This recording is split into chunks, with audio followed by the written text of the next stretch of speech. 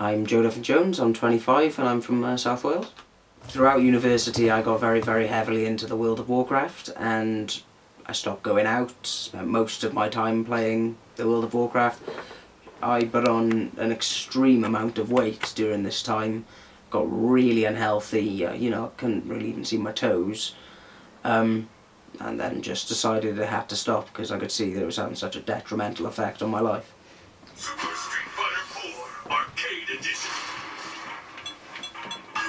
I'm still a gamer. I'm still massively involved in watching reviews, keeping up to date with what's actually going on in the world of gaming, but I just don't have the time to give it that I used to. I've got things to do, like go to work and spend time with my girlfriend.